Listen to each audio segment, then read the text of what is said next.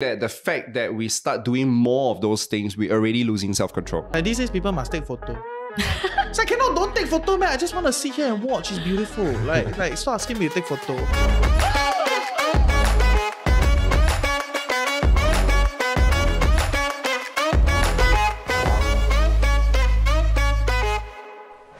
Welcome back to another episode of Wise and Shine. I'm your host, Reggie, aka your Chief Financial Coconut. Hi, this is Eric, Mr. Positivity. And I'm Dawn, SG Budget Babe. This month, a lot of things happened. Right? A lot of things happened. A lot of great documentaries came out. You know, like the Parliament had some new things to talk about. You know, the market looks pretty crazy also. You know, there's so many things, right? So we got a lot of topics for you. Every month is something interesting, right?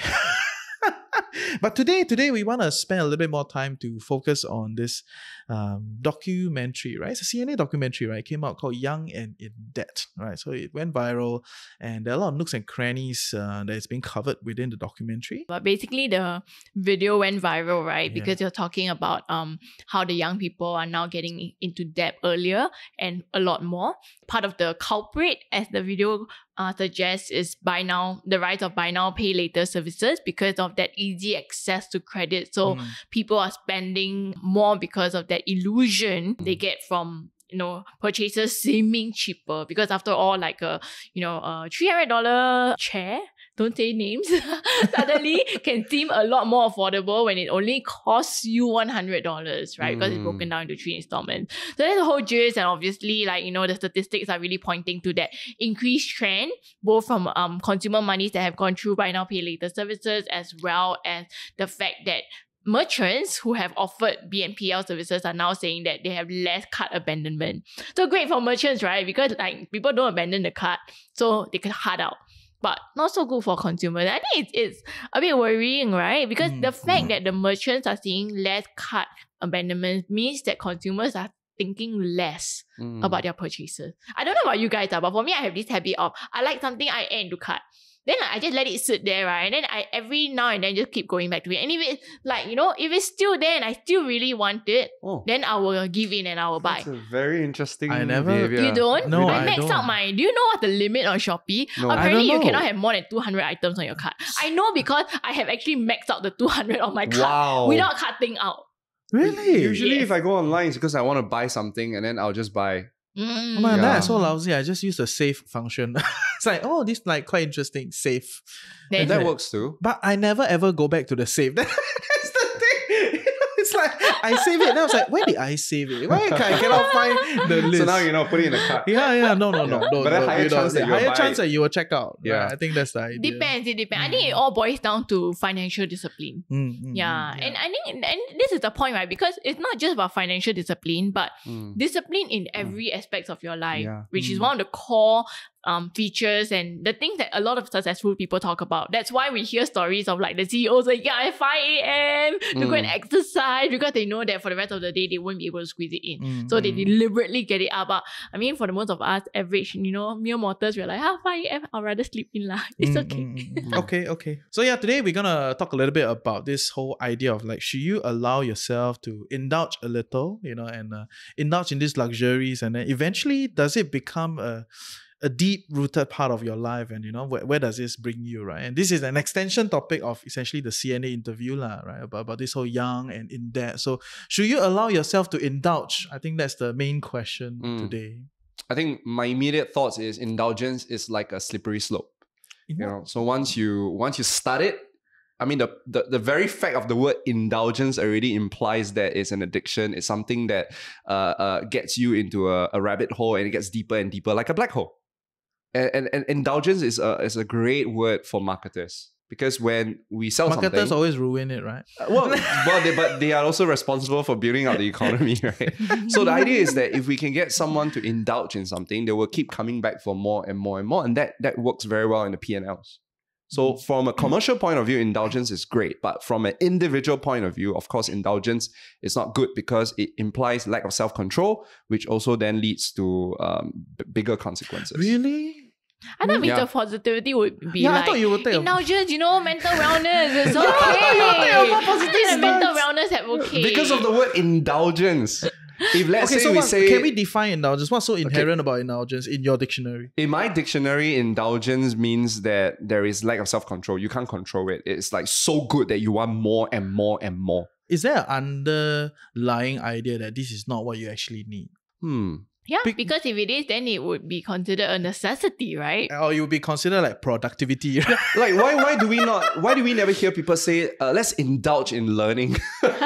Right? Yeah. So exactly. That's why Yeah. I asked. Like maybe in our heads, there's an underlying idea that it's not something that is That actually you really like need. good. Let's you know? indulge in homework. And yeah, but actually this is a very good way to psycho our kids, right? Hey, come on, let's indulge in homework. Let's indulge in schoolwork. Yeah. I think I'll test that out indulgence. and then let you know how it goes. Okay, Yes, try the yes. Try it. experiment. Let me know. I Let think me know. indulgence has associative association with hedonistic lifestyle too, I feel.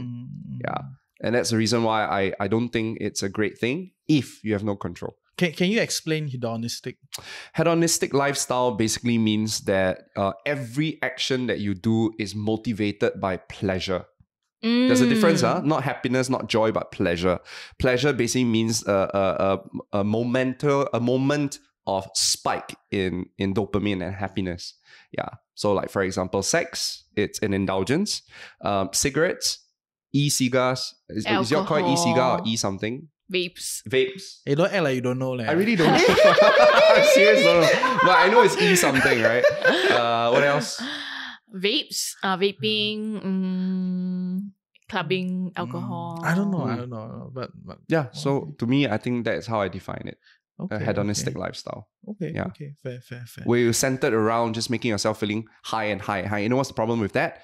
It's never enough. It's never enough. I mean, in fact, I read an article about why is it that we keep hearing a lot of celebrities, right? Young celebrities go into addiction. Do you know why? It's because, right, since young, they are already experiencing popularity, adoration, a lot, and that gives them a lot of high. But their brains are not developed yet because our brain have this frontal cortex which actually manage self-control, which is PFC. And that's only developed in the It's late only- 20s, Yeah, right? exactly. So they got all the high before the brain has the self-control function.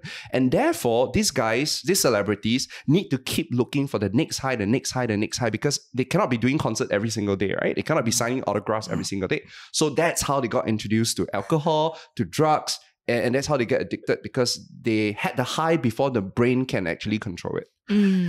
When you said they cannot be signing autograph every day, I'm like, can you sign on your own? On your It's everything you That's can called sign. 自嗨lah. That's called 自嗨. It's also Yeah, a part of the 自嗨 high. is also- Okay, but yeah, Yeah. but I like that idea though, that it is, like people struggle so much and they try to keep justifying, right? I mean, when I was watching a video, what struck me was that one of the interviewees, she was justifying that she just chooses to go and take Grab rides 99% of the time.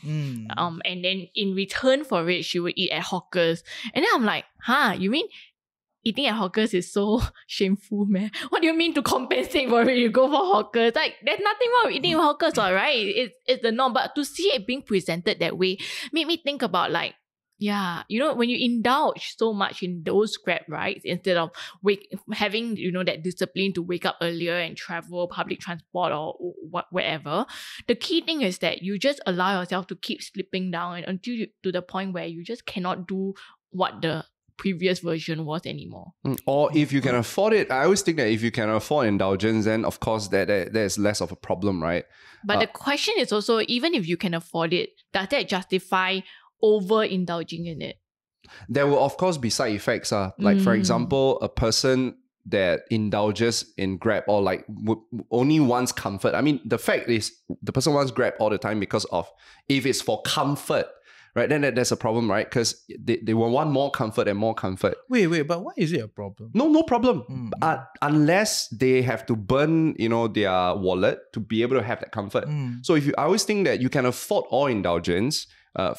If you can afford it, then sure, go ahead. But there will also be side effects to indulgence. Like I can afford to club every single day and buy bottles of champagne, but can my body take it?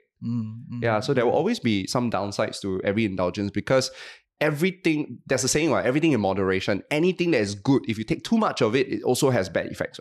Like positivity, too much positivity is also not good, right? I know, it's true, right? That's why there's this thing called toxic positivity. Right? That's a good So I point. believe in moderation, and not indulgence. Indulgence is the opposite extreme of I want more of all the good things that I want. I'm a huge believer also that we're the product of whatever we choose to feed. No, and if we feed that part of ourselves that craves pleasure, that craves comfort, that craves convenience, then we're not training the rest of the other parts of us to learn how to deal with inconvenience, hardships and difficulties. So and we all know that in life is never 100% smooth sailing, right? So if you don't learn how to train yourself up, then will you be able to really pick yourself up when time comes? So this that's is my thinking. This is my acid test lah. That if it doesn't, no judgment, you can have any indulgence, but ask yourself 2 questions. Number 1 is, can you afford this indulgence? That's one. Number 2 is, can you actually stop it if you want to? Because if, let's say, I like to go clubs every single day, I can afford it and it's an indulgence because I don't really need it. It's for my pleasure, right? But I can stop it. That means I can go Monday, Tuesday, Wednesday, and then next month, I'm not going to go and I'm okay about it and I don't feel weird, my body don't react in a way, then I think you're fine. You're still in control of your indulgence. I think that's where it gets a bit insidious because everyone thinks they can stop it anytime. Like, I can just don't take Grab, I can just don't go to the club, I can just don't drink the alcohol. But they don't realize that by training their bodies and their minds over time, you are triggering something inside you to be less inclined to say no. And your ability to then say no becomes weaker and weaker over time because you literally program it that way. Because you keep saying yes to yourself, so right? physical stuff are easy to see, right? If you just keep indulging in like smoking and in alcohol, and then that's why alcoholism is so hard to treat. But if you talk to anyone who smokes and drinks alcohol, they will tell you, I can quit if I wanted to. Then when it really comes down to it, they struggle. And then what you're saying is that then it's too late already. Yeah, and then how many will actually be able to walk away at that point? I mean, most of people who go for all these treatments, they would want to, right? Otherwise, why would they be there in the first place? But some of them really just cannot overcome themselves to get out and break out of that cycle anymore. And I worry that, it's less insidious when you look at things like money and, little conveniences and luxuries here and there. But aren't they basically feeding back to the same biology within ourselves?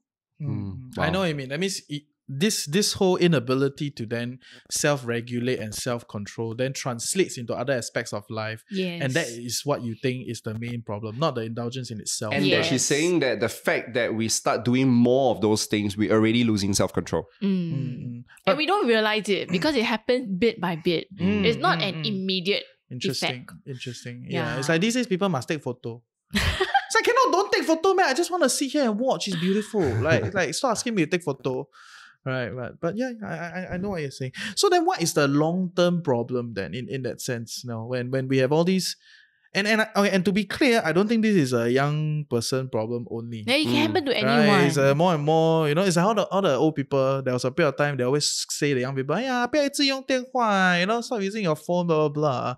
And then look at them, right? Today, most of them cannot leave the phone. It's true. Right? So it is about access. Once you access it, all your weakness, gets revealed, right? Within that platform in itself, right? So this is not a uniquely young person problem. It's a human problem. It reminds me of the marshmallow test. Have you heard of the marshmallow test? Right. So they have this bunch of kids. They put them in the room and they were told this, okay, we're going to put 1 marshmallow on the table. We're going to leave the room. If in 30 minutes or whatever time span you don't eat 1 marshmallow, we will give you the second marshmallow. And these little kids, they were looking at the marshmallow and they were drooling and they were like trying to cover their eyes, sing a song, and later on the experiment showed that those kids that were able to withhold instant gratification actually turns out to do better in life. So I would say that fundamentally, we're all pointing out to that one thing, which is self-control and discipline. Do we have it? Are we trained? And like any skill, discipline is trainable. And the minute we have self-control and discipline being trained, then we will never subject ourselves to indulgence because we know when to say no. Do you think you're disciplined then? I think you're quite disciplined. I think I'm relatively disciplined. Yeah, but you also indulge, right? Actually, no. You don't? Actually, you no. don't indulge? Yeah, I have this. That's like Instagram. I give you an example. I give you an example of what could possibly be an indulgence. Netflix. Netflix is a one. But and I that's why I agree with what Don says, right? That you sometimes thought you can, but actually you can't. But some time ago, I had this filter in my head. I have this alarm in my head that says, hey, I think you're watching too much Netflix. There's just this voice in my head that says, you're watching too much Netflix. And immediately, habit kicks in. So I realized that, it's becoming a habit. Okay, I'm going to displace that habit. So what I did these days is I make sure that I only watch Netflix for a certain amount of time while eating. And the minute I'm in my bedroom, the minute I lay on my bed, it immediately triggers me to watch Netflix. So what I do nowadays is my laptops are away, and my handphone, now I install Kindle into my handphone. So the very first button I press instead of the Netflix button became the Kindle button. And so I'm deliberately trying to change my habit. And I'm saying that if we have been trained, I'm not saying I'm good at it, but I'm saying that if we are trained and we understand how our mind works, we can actually kill off bad habits and create new habits. Yeah. And no judgment here. I think ultimately it boils down to what the individual wants, right? But sometimes we don't even realize what we want or need until it's a bit too late. Yeah, it does take a certain level of, asking around, learning from other people, folks older than you, and then you try and avoid their mistakes, which then shortcuts your stage to success and even more progression in life. So I think you on some level you have elevated indulgence into a barrier to success. No, right? not really. That means if you keep indulging, you create a certain psyche, you create a certain habit, you create a lack of discipline and lack of self-control, and this whole chunk becomes a hurdle. It's a correlation. So I think there's some I can push, right, in the sense of like that's how it's going, right? How we are thinking about it. And we can even ask ourselves, how did this indulgence even start? Because most indulgence start because they want to erase bad feelings, right? Because, for example, why do I drink, right? It's because I'm stressed. Or why do I smoke? Because I feel tired and I want to have a immediate boost in my dopamine. So I feel that a reason why people indulge is also because they do not know how to deal with the stress and fears and anxiety they have in their life. So they just cope at best the way they know how. But what about Grab rides then? I seriously think that Grab ride is not really a major indulgence. Especially if you talk to entrepreneurs, financially, right? That's why I'm saying that if anything that you do becomes a habit, just make sure that it doesn't kill your wallet. But if there's a bigger purpose to doing it, there's no problem. So for example, I take Grab all the time too. Right, but would I use the word indulgence? No, because I'm not going to Grab to feel pleasured, but I'm going Grab because I value my time. And I realized different, because you use your Grab time to actually do work, which is income generating. So you're literally earning money as you sit in the Grab. So that's how I think things, right? Yeah, so it's a very different concept, right? I mean, if I'm sitting in a Grab today, and sometimes I do take Grab because it's like, that place where I don't know, do I have a lot of time, I need to pick up my kids, rush, never mind, I'll just take Grab. But I may or may not be doing work in the Grab to justify that. So in other words, is what are you using money to pay for? If you're using money to buy back time, some people will say that it's not indulgence, right? But if I'm using money to buy comfort and pleasure, then it will imply it's indulgence, and it's okay, no judgment, right or wrong, but it's can you afford it? And it also implies that if a person keeps using money to buy comfort and pleasure, it also means that they're either very stressed out, they have no better coping mechanism, or they're not playing a bigger game in life. Because if you are playing a much bigger game in life, like you have a very big goal, you have a mission, you have a purpose, you'll be so caught up in trying to fulfill your purpose, you will not be thinking too much about your pleasures. Talk to the CEOs, like they might have moments of de-stressing, but many of them have so big things that they want to work on that they have no time to go and do all the little indulgence. Yeah. Some of them are psychopathic and some of them are on a PR stunt, right? So I mean, I don't think all of them are as great. There are different types of people that form. Yes, there are some very interesting people. Successful billionaires, entrepreneurs, and you really sit down and talk to them and interview them, and you ask them, do you have any indulgence? They'll look at you and like, that's a very weird question to ask. I've talked to many, so I kind of understand what you're saying. Not I'm just saying it's not all of them. Some of them are on a PR campaign. Hey, I hope you're enjoying Wise and Shine so far. I'm your host Reggie, aka your chief financial coconut, and for us to continue to do this show so that you become a tad bit wiser every week, you gotta like, share, subscribe, help us beat the algorithm. But even more importantly, if you can, comment in the comment section below. Let us know your thoughts and also some questions that you would love us to answer. Yep, now back to the show. I have a question for you guys. So you never ever lean into your indulgence? I'm scared of leaning into my indulgence because I know how bad. Because I've got addictions before, so I know how bad it is. And that's why I don't want to even test it. Really? For me, I do. But that's only because like my childhood through like about 15, 20 years of my life, I've had so much practice with self-control and discipline that I know I can pretty much say no. And I can recognize when something is eroding my ability to say no, to stop and then build an environment to get rid of that. Yeah, so an example, right? I tried smoking when I was a kid. Who doesn't, right? As a teenager, not a kid, okay? And I didn't get addicted because I knew of the consequences of smoking before I started. I was just curious, I want to test it out. And I hated the taste. So that was even better, easier for me to quit, right? There was a period of my life where I, of course, like a lot of my peers went clubbing, drinking, and I could down like 3 shots and not get drunk and that kind of stuff, right? But I was also able to take myself out of it when I wanted to. Because you were trained since young already. Yes, because I trained that ability was but not trained all of us have that skill. since Really? young. Yeah. So do you feel like willpower is limited in that sense? Of course. It is. And the more you feed into things that eat away at your willpower, the harder it is for you to complete the task. Which is also why restaurants actually serve you bread and cheese for free. Even because science have proven that the minute you take all these carbs, it actually slows down your frontal brain, which is again the part that controls self-control, and therefore it makes you indulge in more food, ordering more food, more desserts. That's why they give you all this free wine and bread. Go read it. So the all it boils down to is, are your children developed in their frontal part of their brains?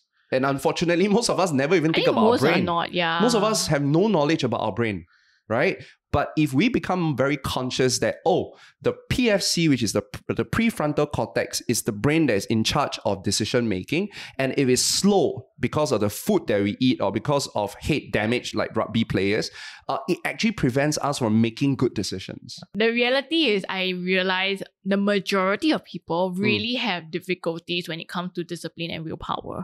And there's no judgment, okay? Because I also fall prey to the same. You're saying no judgment like 10 times already, collectively. But emphasize, because I think people listening to it tend to feel judged. Yeah. Then that or closes, they self-condemn themselves. Yeah, that closes them to any insight that they can get from listening to it. So discipline is a skill. I highly recommend it. you guys to read this book by Ryan Holiday called Discipline is Destiny. And whoever has control over their indulgence and have control, you would actually be able to navigate life more purposefully and to achieve the goals that you want. Because there are 101 things out there that will distract you from achieving your goals. I mean, like we said, marketers ruin everything. Yeah, marketers will always want to make you spend money on things that a long time ago I said it and you reminded me that marketers are very good at making you spend money on things that you don't really need because they understand persuasion. And it doesn't help that, today advertising is so accessible. The minute we switch on our phones, someone's already trying to sell us something. And then not forgetting there's also peer pressure, and not forgetting there's also a lack of positive self-image. Like we feel like we're not good enough, we don't like ourselves. And so we have to do all these things to make ourselves feel better so that we feel fitted in. So there's just so many factors that causes us to want to spend more money on things that we don't need. I'm reading this parenting book that talks about discipline as well. And it's interesting because it makes a difference between environmentally enforced discipline versus self-discipline. So they quoted this study where this school was really good at producing students and preparing them for college. Because the way the school made the environment, right? Like the motivational posters and the schedule and how the teacher talked to you and everything was all very much programmed to enforce that discipline in the students. But the problem came in when they went to college. Because that disciplinary environment was no longer there. Some of them who had that self-discipline went on to succeed. The rest fell out. Some didn't even graduate. And I thought that was like, that really illuminated something in me, because I never thought of discipline as so segregated, your enforced discipline versus one that comes from inside you. And I think educators would say this as intrinsic versus extrinsic. Very true. Yeah. And as parents, we want, the question I ask myself all the time is, how can I try to, instill in my kid and teach him over the years that he grows up and train up this self-discipline, so that in the event that we are not around, he has what it takes to go on and continue that path for himself. There are skills like that. So for example, give me an example of an action that you want your kid to do more of. Homework. Okay, very good. Let's do homework, okay? Now give me an action. Indulge in homework. Yeah, let's give me an action that your kids actually enjoy doing a lot. Playing. Very good. So the way to train discipline, or one of the skills that I've learned, is by association. So tell your kids that after doing homework, 1 hour homework play, equals to 1 hour of play. Yeah, I tried that. It doesn't work on my kid. Wait, it doesn't work on your kid in what sense? Maybe because he's still too young. No, but it's okay. Don't give up, because don't remember they're young. It means that their PFC not built. Yeah, their PFC is only built at 4 years old. Push away the homework, go and play immediately. Then I'm like, hey, come back. Very hard. But yeah, I think it's the age, and it's about like keep repeating it until it becomes a habit. And also that because he's 2 years old, so he doesn't understand what play and work is. So for example, whatever homework that you give to your kid, right, can we make it fun so that it looks like play? Tough job. Half. Yeah, there are books on that. You read this book called Conscious Parenting. Have. Yeah, it's very cool. But I can honestly acknowledge, I mean, I agree with all the science and the methods, but the reality is it's very difficult to turn every piece of homework into something fun, into like play. Yeah, and to do that requires a lot from the parent. That's why even full-time parenting also very difficult. It's crazy. But I am actually one of those people that will indulge and lean into my indulgence when I need it. So I have a very That's the difference when you need it. Yeah, no. So and the thing is, I may not make a conscious choice when I begin the indulgence, right? So when I first start indulging, I may not be consciously aware. But midway through, I will have an awareness that I am doing it. By extension means I'm coping with some complex problems at this point in time that I cannot solve, right? And I will not pull myself out of it. But can you pull yourself when you want to? I'm not sure whether I can. And by extension, I think I have a different way to cope with. I have a different way to manage it, right? So let me explain, right? So I will not pull the plug on that situation where I'm coping. But I will somehow develop this like third person view of myself. I was like, hey, you are coping, life very hard recently. So I will have that, and that third person will keep me accountable in a sense of like, I will continue to cope. And I am vividly aware that I'm coping because times are hard, things are complex. And I have to prioritize because there are 101 things that are problematic, right? So, and sometimes I just lean into it.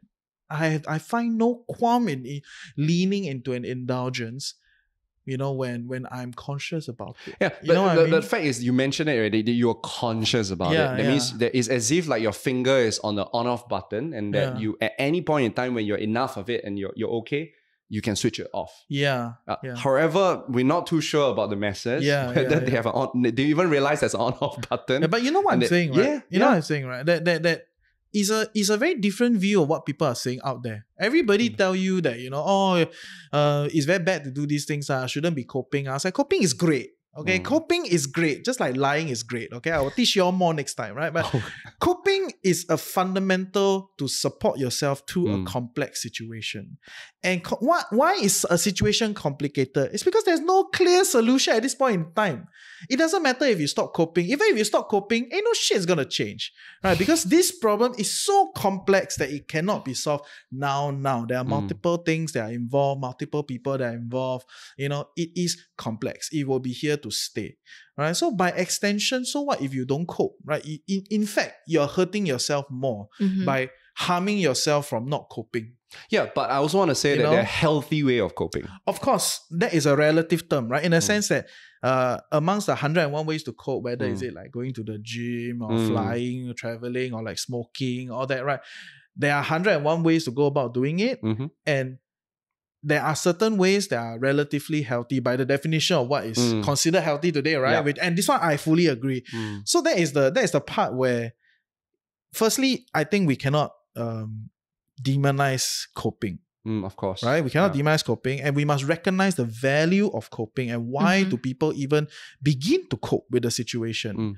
Right? But then recognize that, okay, maybe there are other ways to cope. Right? Yep. That we can, choose better ways or like better ways, right? And of course, the better ways is dependent on the goals that you're going for. I think that's why ultimately it boils down to the individual. Yeah. Because if the individual finds that action or that indulgence or whatever it is necessary for them in order to cope, and as long as they don't want to get out of it, nothing that anyone else says will get them out. Yes. Yeah.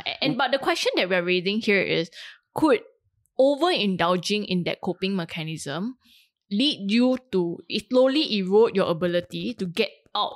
Yeah, and the answer is, I think we all agree that the answer is yes. Yeah. Because of the way our brain works. Correct. And to give a very practical analogy, I'll use my weight loss story as an example, right? So most of you know, you've seen my change where I've lost 20 kg in less than a year. And the common trick, everyone knows what causes you to lose weight. It's just because you eat more than your body burn. Very simple, okay? Everyone on earth knows that, okay?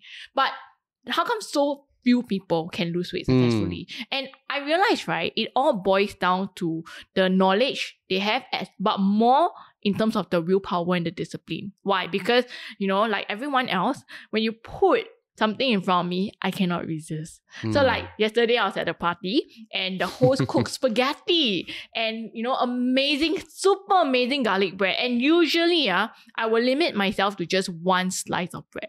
Because based on my knowledge, I know that a slice of bread is about 70 calories. You put on a spread of stuff, it becomes like 100 to 150 calories. That adds up. So if I'm not careful with controlling, I'm going to be eating a lot more than what my body is going to be burning, and then I'm going to gain weight.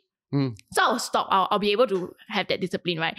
But the bread was right in front of me. And it was so nice. It was so yummy. And the spaghetti sauce was amazing. And I just, even though my head was telling me, no, Dawn, you can't. This is the X number of calories. You know it. And you didn't exercise. You haven't exercised for like 1 week. You won't be able to exercise for the next day and burn this off. Must have some self-control. I couldn't. Why? Because it was right in front of me. It's way too late already. Yeah. But so like what you did, I have to actually consciously build the environment to take things out. I'm very good at not eating junk food and snacks and potato chips. But my husband likes to, when he eats the potato chip, right, and he doesn't finish it in one sitting, obviously, he will then seal it, put it on the table where it's in front of me where I work. And then I work, and then my eyes were just like, and after a while, I'll find myself eating it. And then he'll come back like, who finished my potato chips? I'm like, why you put it in front of me? Don't you know I can't say no? And I think so I know my ability to say no is eroded the moment the thing is in front of me. But that's great, you see, because you have self-awareness, I think, which is what Reggie has as well, that you're aware that you're indulging and you're aware of the triggers. But yet I can't say no when it's right in front of me. But if you know what the triggers are, I think that you can save yourself the second episode. That's why it's about making sure I put myself in environments where those things don't appear in front of me. Like not going for too many parties, not going for, not like maybe either tell my husband, please stop putting the potato chips there, or changing my workplace entirely to somewhere else. Which is why, guys, I like our SPS, Singapore Police Force, they always have this saying, right? Prevention is better than cure. And it's really, really true. Human beings, we sometimes overestimate our self-discipline and our willpower. We don't really have a lot, right? Yes. So, or I won't say we don't have a lot, we have limited. And that limit is also biological. So if we don't train our brains, and from young, we're not training our self-discipline, and we don't know what our triggers are, then obviously we're like a boat in a river, and the river decides where we go. And I think all of us, right, even the most perfect people, the most disciplined people, will still struggle with that willpower. Think of it as, so this is an analogy that people give, that every morning when you wake up, you have 10 units of discipline or 10 units of willpower, which is also why you try to do the most difficult things early in the morning. Because early in the morning, you can still overcome your laziness and your fear to go and do it. But that will take up maybe 6 units of willpower, which means you only have 4 left. And therefore, as the day goes, your ability to make good decisions actually dwindles. And if you have no self-awareness, and you actually put yourself in an environment that will make you even more tempted. So I think there are two core skills we need to have. Number 1 is self-awareness. Number 2 is actually the act of self-discipline. These two will prevent or reduce the negative effects of indulgence. Okay, so if let's say someone after they listen, they say, okay, maybe I need to learn how to, be a little bit more disciplined, or be a little bit less giving in to my indulgence. What would you all recommend? Oh, read this book called Atomic Habits. And if you have no time to read that book, Atomic Habits, just reach out to me. I'll send you a summary. It's one of the best books on how to remove bad habits and how to create good habits. And there's a framework to it. Yeah. So very powerful book. I think for me, what I would say is ask yourself first, what indulgence do you want to get rid of? Because if you don't want to get rid of it, then maybe it's a necessity, not an indulgence, right? So for the ones that you do want to fix, then what can you do? What actions or what steps can you do to change that? And that comes in recognizing what in that environment or situation is eating away at your willpower. So I was very conscious and I wanted to fix my indulgence in food.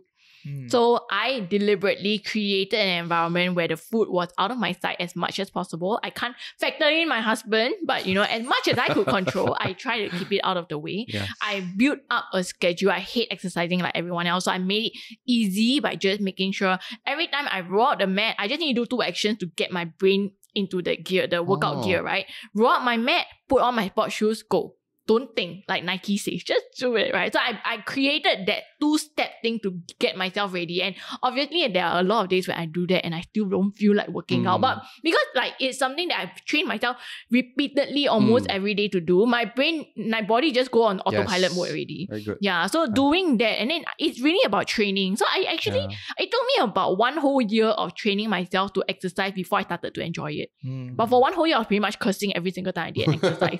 Yeah, I guess some people are, they really love exercising. So it's easy for them. Yeah, but you love writing and you're so good at it. So all of us are just given a deck of cards of good and bad. Different skills. Yeah. So just it's about training what we want. Yes. That's the it's a trainable, self-discipline is a trainable skill. Exactly. That schools don't teach. Exactly. So you have to do this for yourself, right? Because no one's going to do it for you unless, you're still a child and then your parents really care for you and they might create that for you. But for the most part, most of us will have to instill and build those processes to achieve discipline in the areas that we want to. So for anyone who doesn't think that they have a problem, then there's nothing that you need to fix. But if you recognize that there is something you want to fix, like you feel I'm indulging and watching too much Netflix, or I'm spending too much on Grab rides, or I'm spending too much on cigarettes, or I'm spending too much on the latest fashion gear all the time, right? Then ask yourself, what can you do to instill that? I know what the book says, right? It's about that 1% every single day. Correct. Yeah. And it's really about every time you do something. Now I cannot just do like 101% to become 100. It's a lot more, but that 1%. That really adds up. MIT. In fact, you listening to this episode today, right? It's already your 1% for the day, right? And that's why you should listen to all the rest of our episodes as well. Yeah. And if you do the math, if every day you improve by 1%, right? In 2 months, you would double the performance on any skill that you're working on. So it's absolutely doable. Yeah, Reggie? So don't underestimate that 1%. Yeah. I love how they plug, then I don't need to plug. For me, I think, like I said, right, I do give in to my indulgence and I'm very consciously aware over time that, okay, you're coping and all that shit, right? But I also do a lot of the whole environment kind of thing. And just for context sake, right, I have one environment that I think people find very cute, right? I always reply difficult messages when I'm walking. That's why I always voicemail you. Alright, so every time someone asks me for a decision, they want me to look at this thing, there's a problem here. Can you solve this? Can you look at that? I will reply all of them at one go when I'm out for a walk. So as I'm walking, I think, oh yeah, that thing. Okay, like that. Yeah. Then walk, think. Oh yeah, like that. Yeah, so that is how I do it. And then when I have a starvation of ideas, I go for a swim. My mind will go into some crazy mode and then it will churn some ideas out. Right? So I think it's about working with how you have been built over time. Yeah, and that's something amazing about you that we realized a long time ago, but this episode, it really shines a lot on it, is that you have very, very clear awareness of yourself and how you work, how you function. And therefore, that clarity gives you that confidence to know when to say no and stop. Yeah. I solve all my accounting problems in the morning. Because I tak boleh tahan. I was like, There you go. See? Yeah, you probably use 6-7 units Exactly, of by then I'll be like- self-discipline. then I go out for a walk, then I answer your question. Nice.